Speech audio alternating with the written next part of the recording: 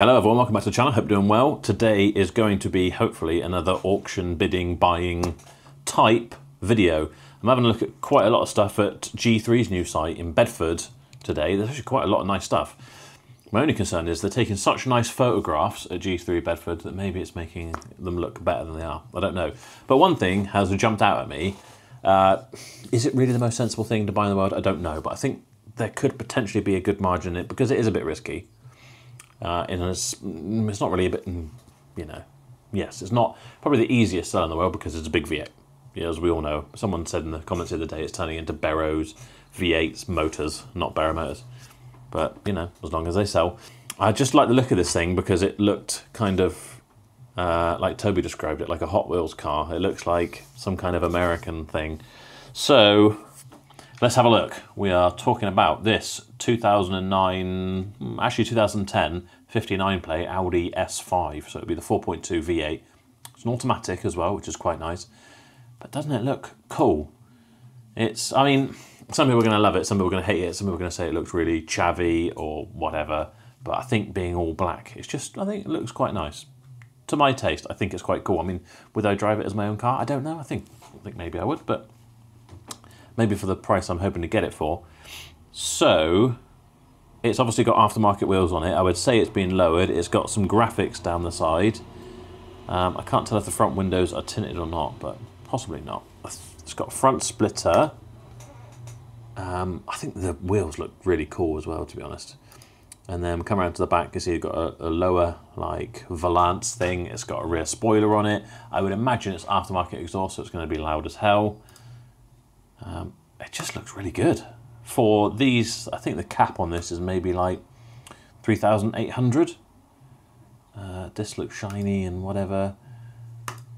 I think that looks cool. All right, it's not necessarily, you know, would I choose it to drive myself? Would I feel a bit kind of self-conscious in it? Maybe, but someone is going to absolutely love it, especially as it's got this red interior as well. I love a red interior.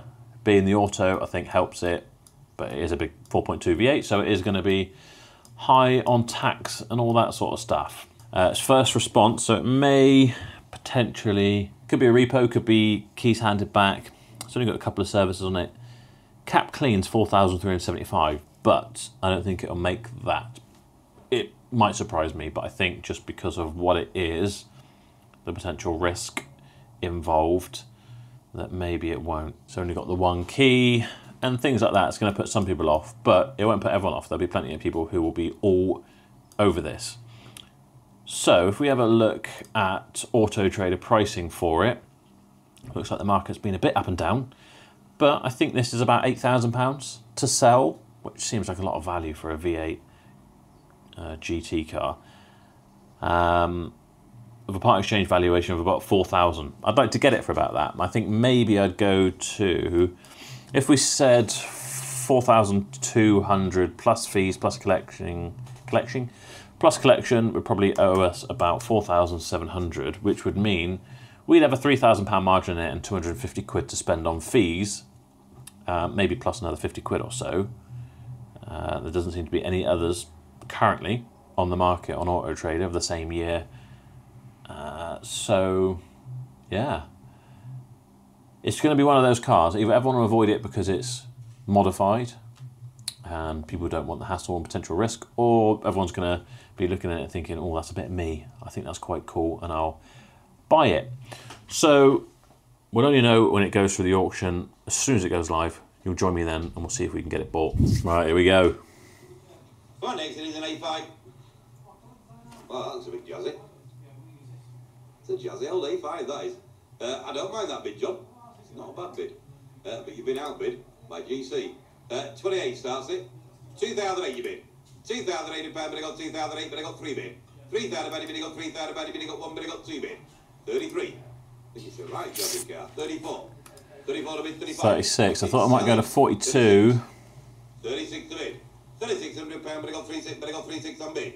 We are at 36 to bid, 37 on bid. 38. 38 you bid. £300, but I got 3,009. We're in at 4. 4,000. 4,000, but I got 4,000, but I got 4 to bid. At 4,000 about a bid. That's Joe. At 4,000 about a bid, I got 4,000 about 8. See you out. It's going to sell. One strike, £4,000. Yours, Joe.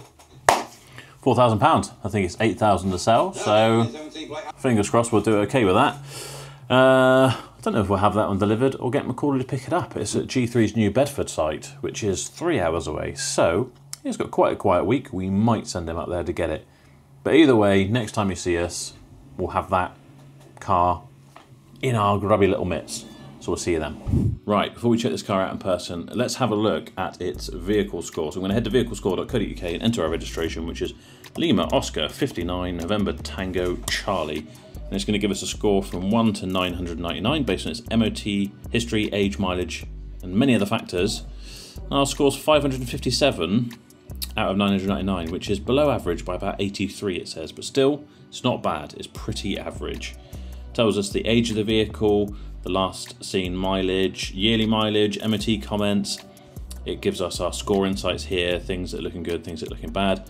What's really handy about this is all the different features that Vehicle Score has. So we can look at the vehicle performance, which will tell us that it has 347 brake horsepower, so about 100 less than the RS5.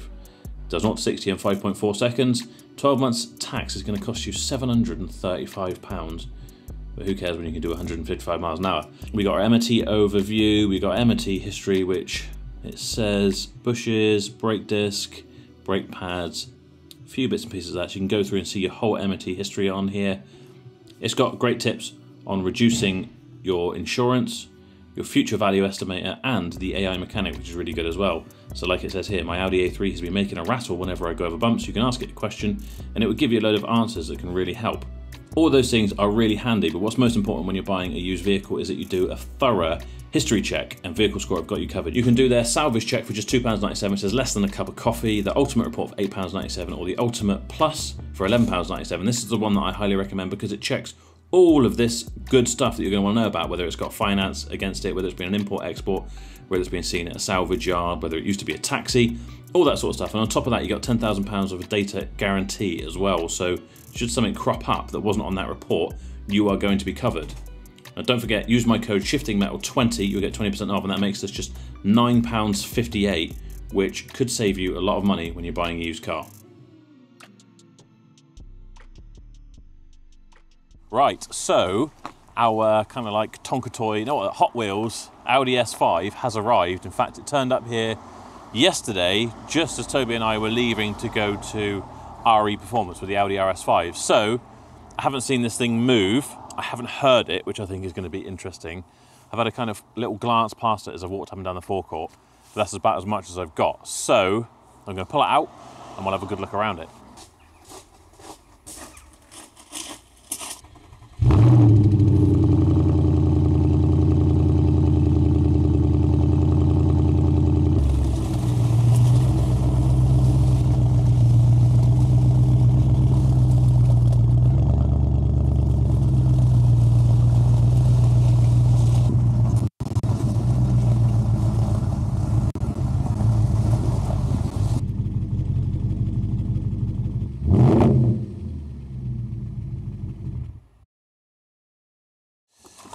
Right, so there we have it. What a machine. I mean, it does look quite cool in its own way, I guess. Or does it? It looks like it wants to be in the A-team. There's a couple of things I've noticed right off the bat that I hadn't noticed in the first place. A, they've painted the barrels of the wheels red. To be fair, they look like they'll actually clean up quite well. They've gone to quite some effort to do that. They've obviously gone with a red and black theme, and hence the kind of like red stripes down the side.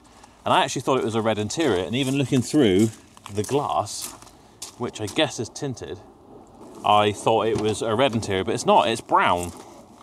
I don't know if it was red and someone's kind of dyed it brown, but I think it probably was brown, to be fair. But before we get inside, we'll have a proper look around the outside. So obviously it's been lowered. It's got aftermarket wheels, which are these Innovit wheels, which I think actually, I mean, I'm not a massive modified car person, but I guess because this looks so like muscle car style, I quite like it. I'm assuming we've got, yeah, some pretty chunky wheel spacers on the front there. What is it, 20mm on the front. and I don't know, I can't actually see on that one, but I would say 10 or 15 mil on the back. And what have we got in the way of tyres? We've got Rodex RX Motion.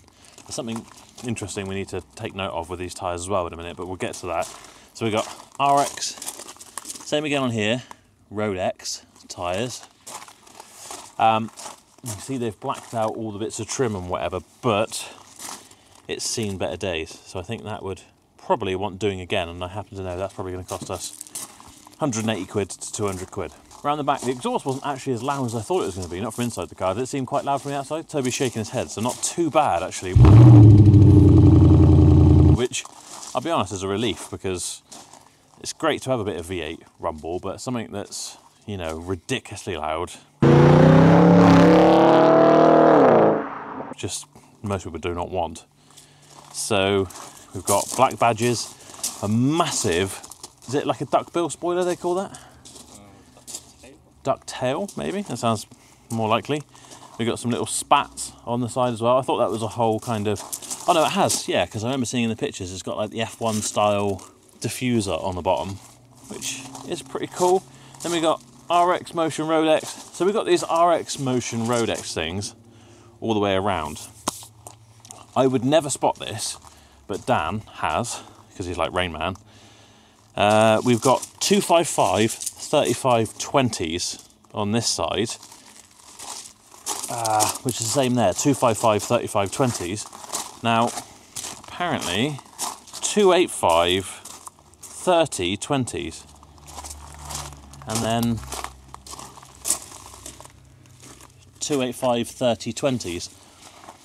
It's obviously, it's four-wheel drive, so it's quattro, so I assume it's not staggered wheels, but maybe it is, and maybe they've just put the rear tyres on one side, because basically we've got wider tyres on one side of the car than the other, which is weird. And in fact, if you look at it here, it's like flush with the body, and then this side it is not. So what's happened there? I can't tell whether that rear wheel looks like it's towing in. No, I think the fact that it's like sunken into the arches is kind of throwing me a little bit.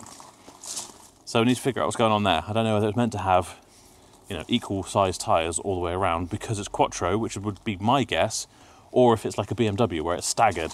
The rear wheels are wider because they're the driven wheels than the front wheels. But we'll have to find out, and we'll let you know later in the video. We've got some little side skirts on there, as well as our red trim. Definitely had that on the other side, didn't we? Let's have a look.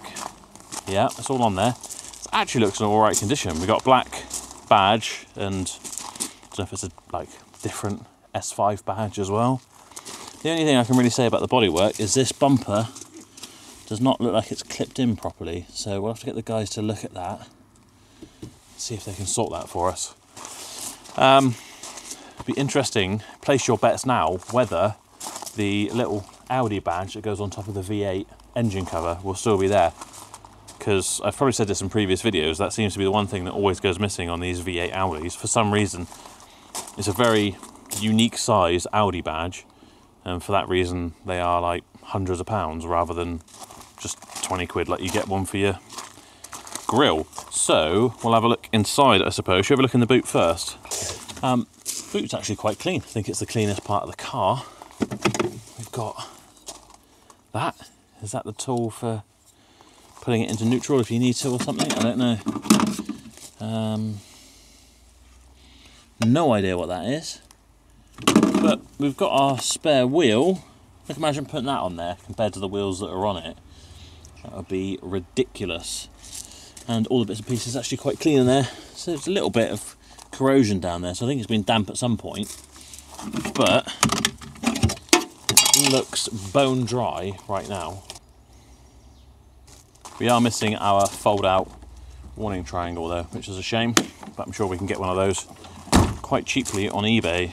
Right, we got one key, we got no service history, and I'm not even sure if we got a V5. We might have a V5 and no service history, I can't remember.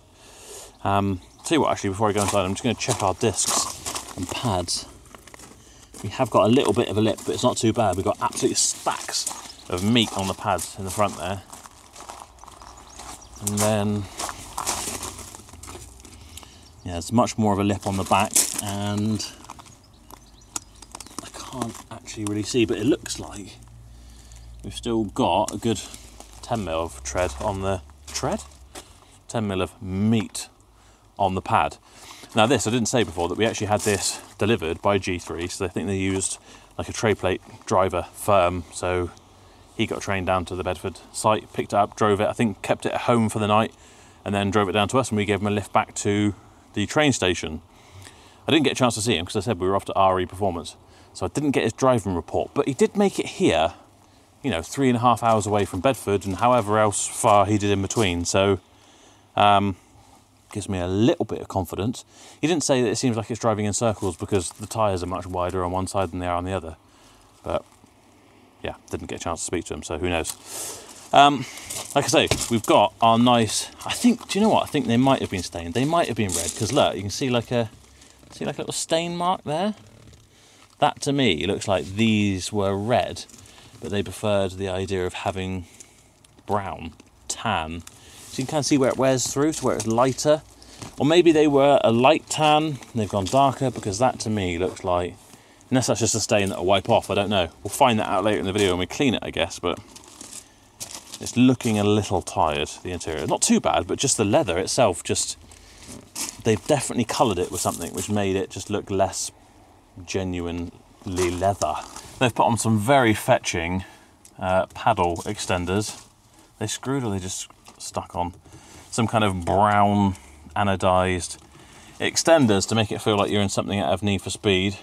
We've got like a glove box full of wheel bolts, and I guess we need longer ones because they've got wheel spacers on. It looks like we've got 2 different locking wheel nut keys, 3 actually. I take it back, I wouldn't be surprised if there's a 4th. You will end up with 4, like a different locking wheel nut for every wheel. I think we might better find out exactly what's happened to these seats here, actually.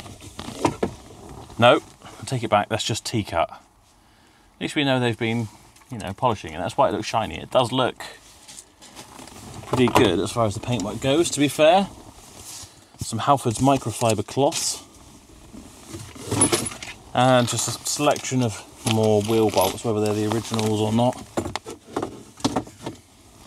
I don't know. Let's have a look what's in our paperwork folder, actually. So maybe we do have some history. We've got MOT. We've got some history of work being done. Track rod ends. Something to do with wheels. Investigate running fault. It's had fuel pump left and fuel pump right. So it's had 2 fuel pumps.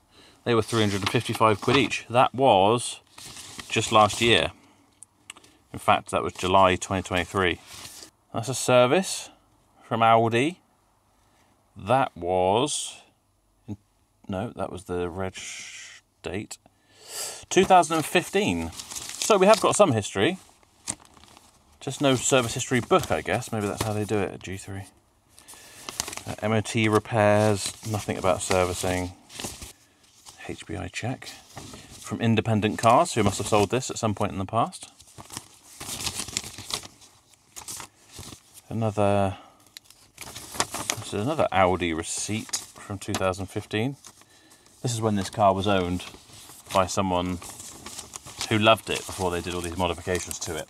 I'm going to guess. I might be generalising, but I think that's probably likely. So we got that, as well as what looks like an internet printed Audi S5 manual. But still, it's better than not having one at all, because people will ask for them. We've got some tobacco in our gear gator, so it's fair to say it's probably been smoked in, although I can't say it smells of smoke. I can't say it smells of anything good either, but it's not jumping out as being bad. We've got phone holder. It's always a bonus. That's for you, Toby, by the way. You can have that. Nothing much in the centre armrest.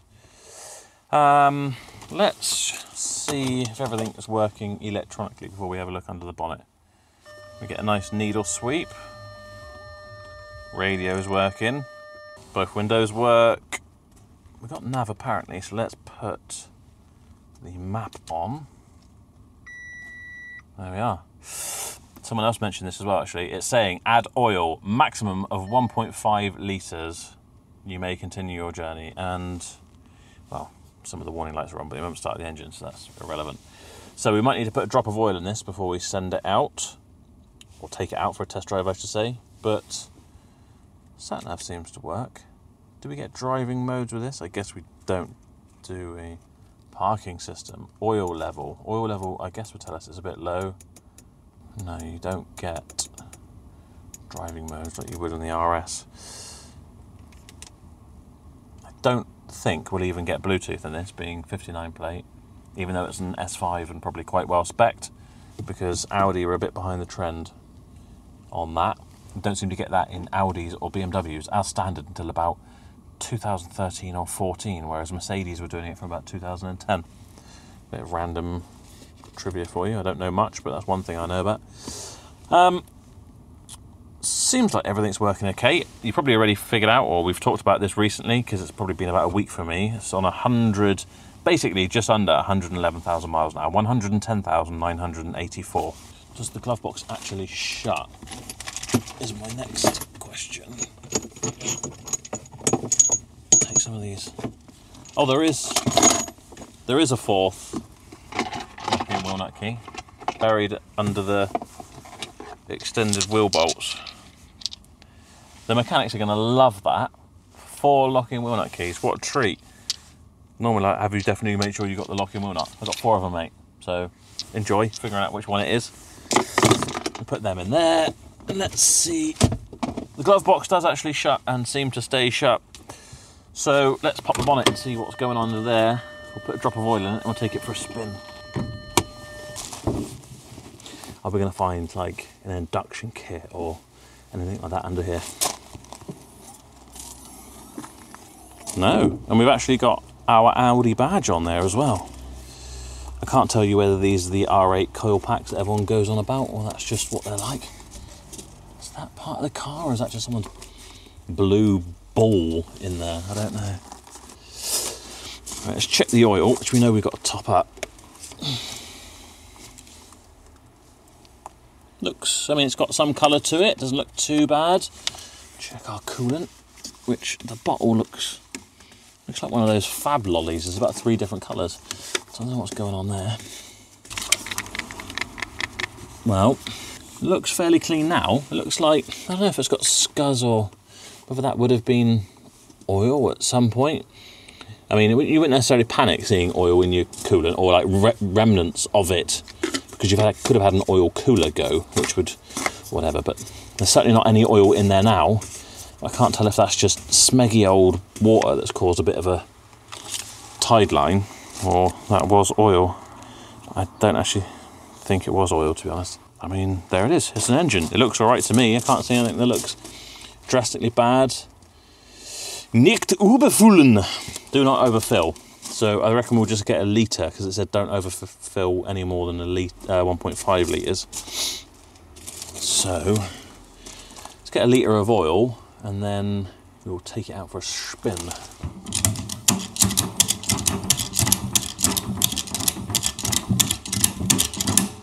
Oh, here it comes. That's what she said.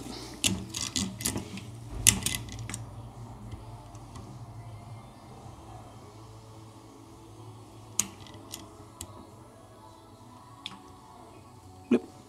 That'll do. That'll do for a little testy drive.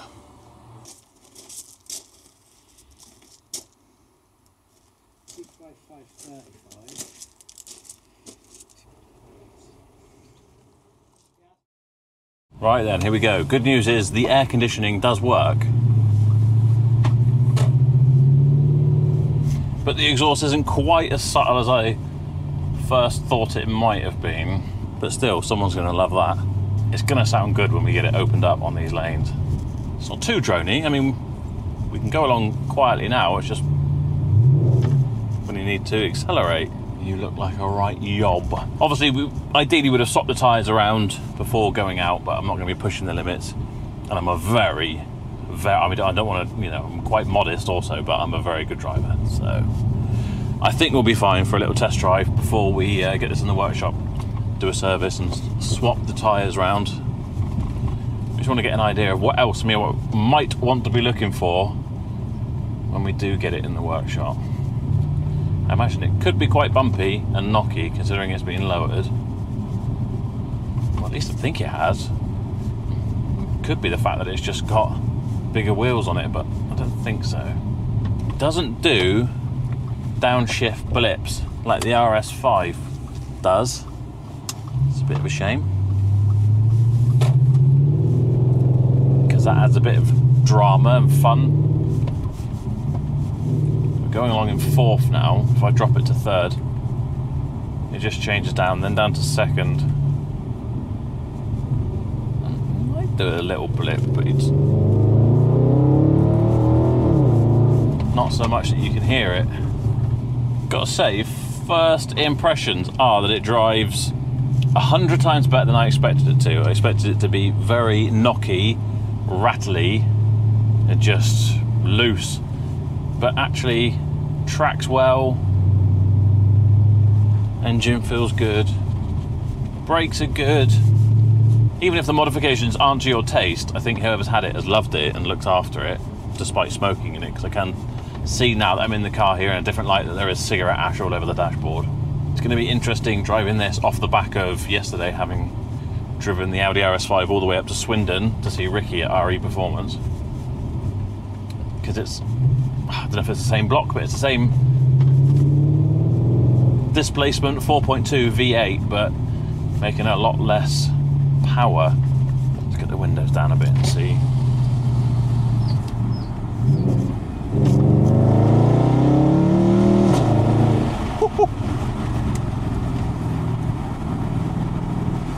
Well, it makes nice pops on the upshift.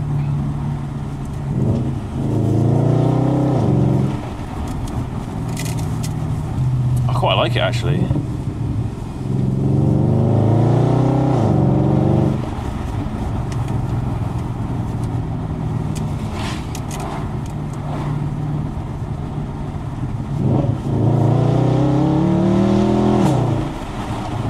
Sounds.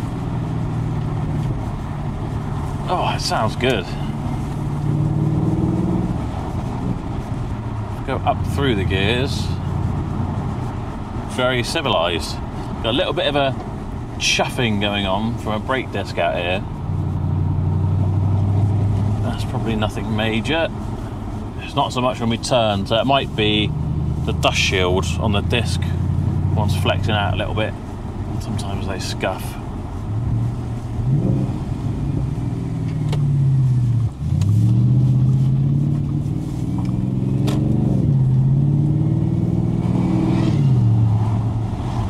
The sound of it kind of really plays in with the, like, I know it's a German car, but these A5s to me have always had a bit of a American muscle car look about them, because they've got the broad shoulders, flared arches on them, just the way they're kind of haunched down the ground. And then it's been a real sort of deep, lazy sounding V8. Just bawbling power, whereas the RS4 and RS5 feel more revvy. The M3 E92 feels even more revvy and kind of highly strung. I know I'm not really revving this out, but it's definitely got more of like a plodding V8 power feel about it.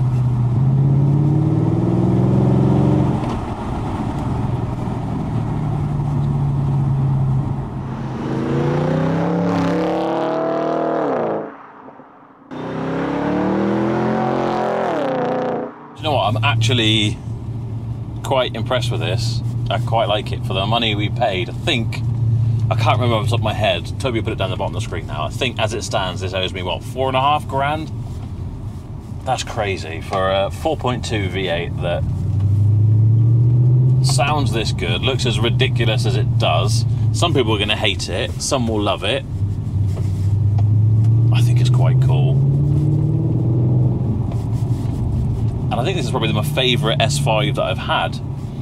My history of S5s is, I don't know, 2 or 3, this maybe being the 4th, and I've had manuals with a kind of loud exhaust like this, and I've had the automatic which had a standard exhaust, which still sounded good, but, you know, with most V8s, an aftermarket exhaust is going to bring out the sound.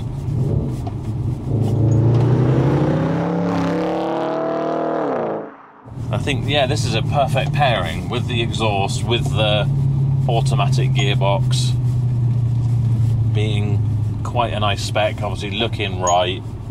Some people are going to say it looks awful, but, you know, it's definitely got presence. I don't think you can deny that. It's a lot of fun for the money, and I'm really impressed at how well it actually drives. Oh, it's a lot of fun as well. It's obviously not as fast as the RS5, but it's still bloody sprightly. I'd love to know what this was part exchange for. Like, what car do you go to from this 4.2 V8 Larry custom car? So it's one of those cars that I wouldn't be surprised if the owner does turn up in the comments. We've had it quite a few times. It's obviously very distinctive.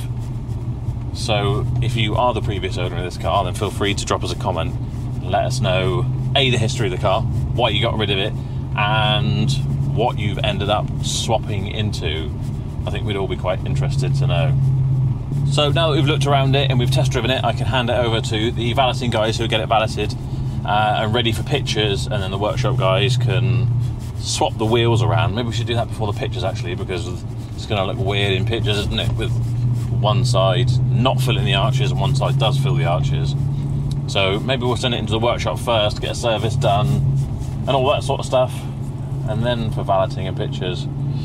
But either way, I've got to say, this isn't normally the sort of thing, a modified kind of high mileage 111,000 mile car that I really want to have at Borough Motors, but this one did catch my attention. And do you know what, I thought that the pictures were just G3's new Bedford site. They've obviously got a very nice photographic area, thanks to Kazoo's investment, no doubt, and what they had there before. And I thought that it was just making the cars look 10 times better than they were, and I expected it to turn up and be dog rough. But actually, for a modified car with bits stuck on it and whatever, it's actually in really good condition. So I am relieved and pleased. So I guess we'll let the guys work on it, clean it up, and then we'll put it in the showroom, and Toby can do some final cinematics for you, and I'll sum up the financials on this deal. See you then.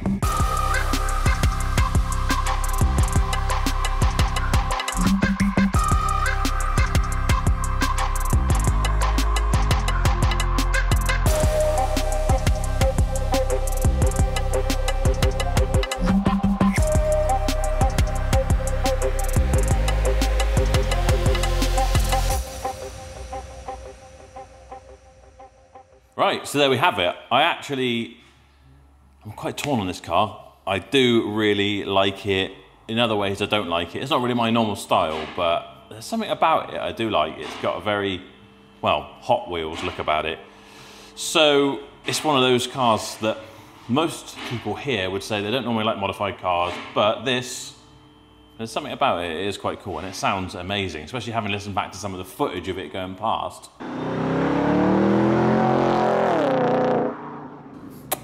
Sounds really, really good.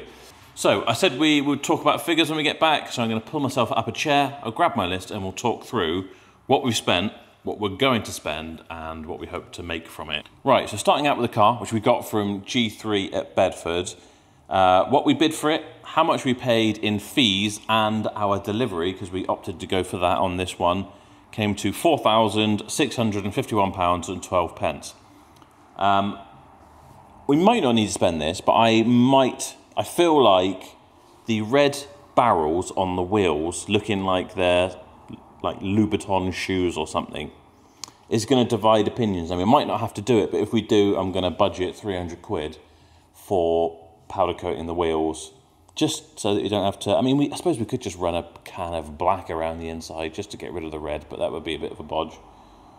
I just think it's going to be very polar. Let me know in the comments whether you like it or not. I'm undecided. It ties in quite well with the red lines. I see where they've done it, but I don't think I'd want it on my car, to be honest. So let me know what you think in the comments. I'm also going to budget 100 quid for a service. That might be over the top, but we'll just put that down there as a figure. It is going off momentarily for its MOT. So we're hoping, considering it drives well, and everything seems to be actually like quite in good condition, it won't cost us any more. It might do, but you know, we don't know yet. That is going to cost us 50 quid. I know, we spend a lot on MOTs. And the final thing I think we'll do is get Mike from MW Dents out to do a paintless dent removal on it, because on the bonnet, we've just got a few random, I don't know whether they could be stone chips or what, but there's just a handful of them. And we did wonder if perhaps this car was owned by a neighbourhood pharmacist, aka drug dealer. Maybe there's been an argument about not taking coins and someone's thrown their shrapnel at them. Don't know, I'm just guessing, but it's a bit of a weird, it's just peppered with a few little things, so hopefully he can get his bars in there and just take those out. It's probably not going to bother that many people, but it would be nice if we could get it sorted. That brings us a grand total of £5,146.12, and we've got this car advertised for £7,995. Assuming we get that, which, you know, time will tell, that would give us a gross profit of £2,848.88, which would be very good indeed for a car that I thought would be a lot rougher than it is, and was bought on a bit of a whim really, because I thought it looked like a Hot Wheels car, and I just don't know, I was just drawn to it. And sometimes you've got to buy more interesting stuff just to keep the job interesting. There's a fair chance we may have to spend a bit more money on it when we actually get into looking into it properly. And, you know, maybe if we end up having it for months and months, I don't think we will. I think this is the sort of thing that the right person's going to come along and they're going to want it straight away. If we do, we might reduce it. And don't forget, we've got VAT and all the other things we've got to pay out of that. But still, a very healthy margin indeed. And I'm very happy with this purchase, I have to say. So, that is it for this video. Thank you so much for watching. If you've enjoyed it, make sure you give it a like. It will really help me out. Don't forget to subscribe. It's free to do, and it will help me out even more than the like. And in return, I'm giving away a £2,000 Tag Heuer watch completely free to one of my subscribers when we hit 75,000, which is really not very far away at this point. And if you like the look of this, don't forget we are raffling off a Audi RS5. So even more power than this, same 4.2 V8. It's got even more features. It's not quite as Hot Wheels, but it's still pretty awesome. For just £5, in fact, there's deals going on all the time, so make sure you check it out. Head to feelgoodcompetitions.com and use the code TOBY10, you'll get an extra 10% off. That's it for this time. We'll see you next time.